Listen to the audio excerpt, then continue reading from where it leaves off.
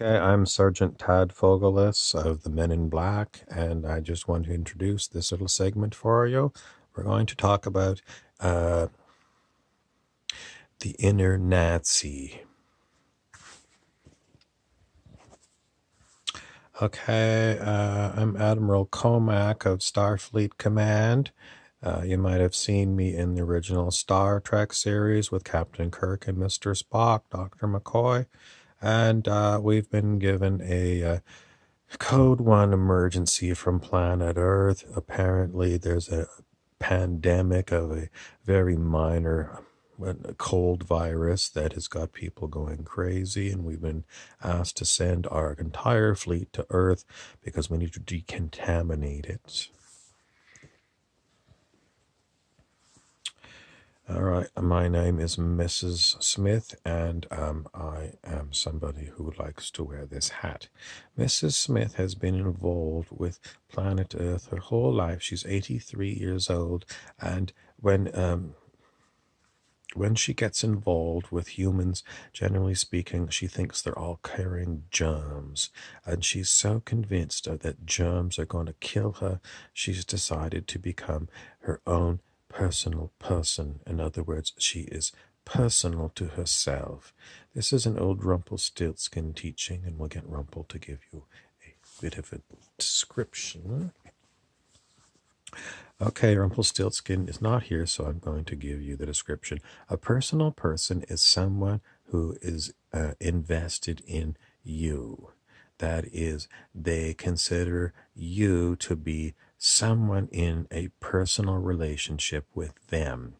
So much so that they feel like they can rule your life if they think that you are insane, and they are going to do it by calling the police and having you hauled off to the hospital. They believe that their opinion is so much better than yours that, in fact, they should be your guardian. Oh, and that also means you have to sacrifice your freedom as an individual because this other person who you consider a fascist or a Nazi has decided that they're going to be a fascist or Nazi in your life. And what are you going to do about it? Run away? Run away? My name is Panda. I'm a reptilian from planet Draconis. We're basically involved in a big story, and the story is how many people, when they're under pressure, turn into fascist Nazis. In other words, the Gestapo, which was the secret police of Adolf Hitler. You think people would have learned after World War II, watch out for Nazi tendencies? It's more like, let's go and become Adolf Hitler. Yeah, Sieg Heil. Oh, one more thing. In search of some relief from Nazis in your midst, who do you turn to? I don't know. I've been considering pulling out an old copy of George Orwell's 1984 novel about a totalitarian dystopian Earth. Orwell wrote it, I think, because of World War II. Maybe you would like to go and get a reissued copy of some other book where the Nazis won World War II, one of these alternative Earth histories, Because in my opinion, the Nazis did win World War II, and that's why the world is the way it is right now. It is run as a totalitarian dictatorship known as the New World Order, although they seem to have sub-governments that people seem to belong to. The New World Order is indeed ruling planet Earth, and it rules it through corporations. Corporations are known as multinationals, and the media is one of these corporations, and they have multinational reach so that they can infect people with their lies everywhere. Oh, one more thing. It also means that your personal people in your world, people that have personal relationships with you, are under duress. In other words, they have to keep up an act.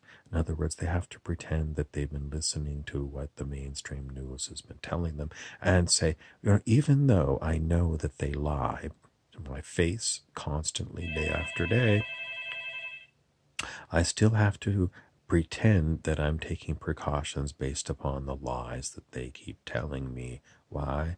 Well, because this is the biggest issue. The biggest issue is even when you know you're being lied to, you're forced to change your behavior. And this is a sign of totalitarianism.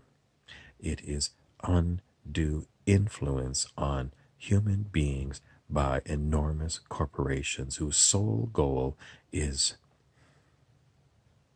profits, profits, and profits. And what else? Well, their owners, the enormously wealthy, also want to keep the other people under control. They want to pay them peanuts. They want to execute them, as in the Georgia Stones of philosophy. We're going to cull the earth population. What else do they want? They want all of us poor people to serve them as slaves. This is like ancient Rome. More and more, I've come to the conclusion that nothing really changes on this planet from generation to generation. Humans do not evolve. They are kept in a prison camp. And I'm Commandant Clink of Hogan Heroes.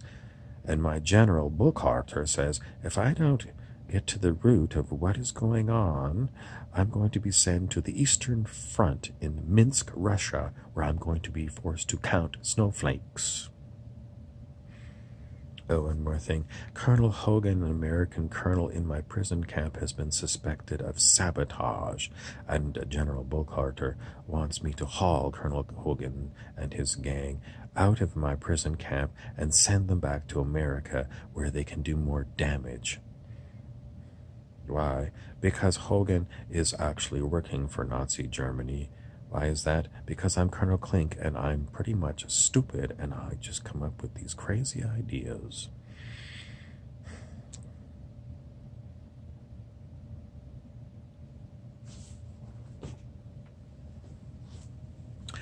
Alright, it's Christopher Isherwood here again. I'm the novelist and I'm here to sort of tell you what's going on.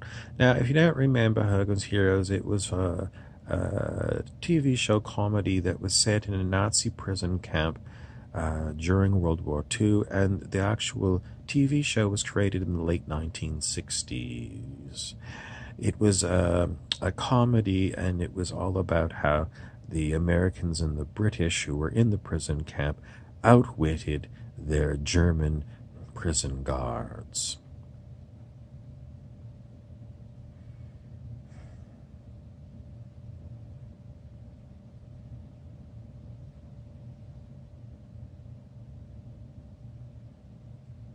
I have to stop and pause for a minute because it's time for me to take a drink from my sippy cup.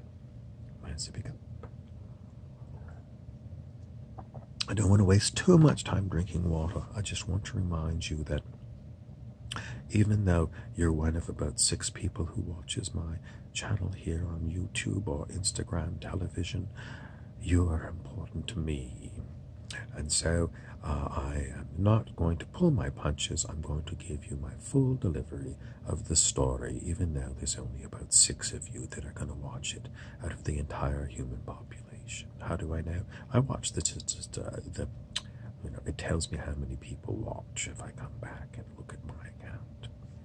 Oh, and one thing, if you happen to be a German person somewhere and your name is Siegfried, maybe you would like to come and visit me, because I live in a little place in northern Canada where it snows most of the year, and the rest of the year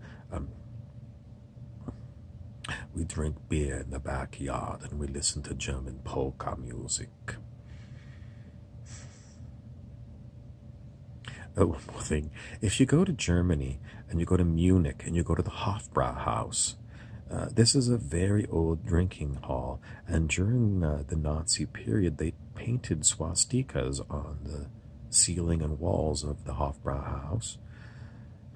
Well, my friend visited the Hofbrauhaus in about 1984, and he said you could still see the swastikas. They were kind of painted over, but you could still see them.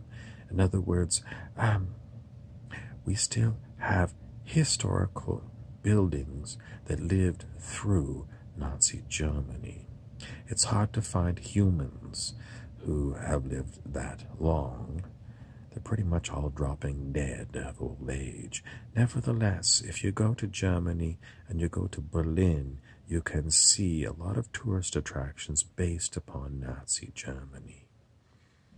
In other words, there's even pieces of the Berlin Wall that were built after the fall of Germany in World War II.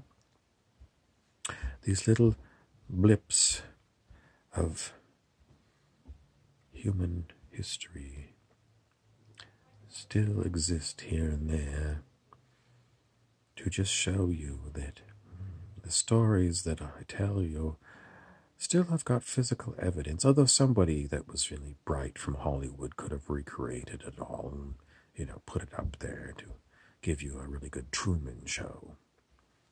Oh, one more thing. Make sure that you don't get too deeply involved with me, because that one is always taking notes. Who is me? Someone who works for me. Me. My stenographer who writes down everything I say and does research on you.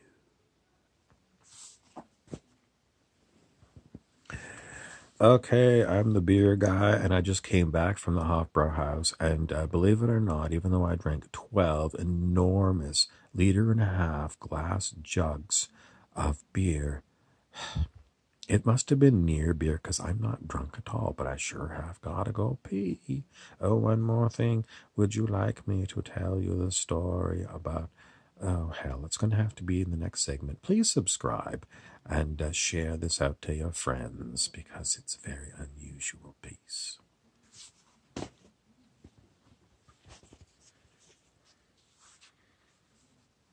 Okay, this is the thunder from down under, and the thunder from down under, Australia, was pretty much, we run out of toilet paper, and this particular gag has gone all the way across the Pacific Ocean to North America. How did that happen? Why is it that if there's like a cold virus going around, that people stock up on so much toilet paper they don't leave any for anyone else? Known as hoarding, this is a horrible, abysmal behavior because it means other people have got to poop and use things like cats to clean their bum. Why a cat? Well, a cat is a self-cleaning organism, so after you've cleaned your bum with cat fur, you just send the cat over there and it will go and lick its paws and clean itself and eat all of your feces.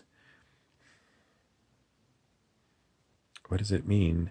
It means we have got lots of germs being spread around by cat scratch fever. Okay, one more thing. The Thunder Down Under used to be about the enormous fires that were going on. Enormous fires that were going on. Well, we don't want to exclude Australia from world news, so we got to keep on coming up with something new. Something new to add to our conspiracy theories. I have one more hat. And this is Joe Fisherman. And Joe Fisherman says, after the cats get through with eating the fish, they leave the fish bones in a metal garbage can in the back alley. You might have seen this scene in Looney Tunes with Sylvester the cat and his cat friends. They're starving, but they're still going through all the garbage cans because they're looking for one little piece of meat to keep them going one more day. Is that the next thing that the media is going to portray? Food shortages? I told you it here first.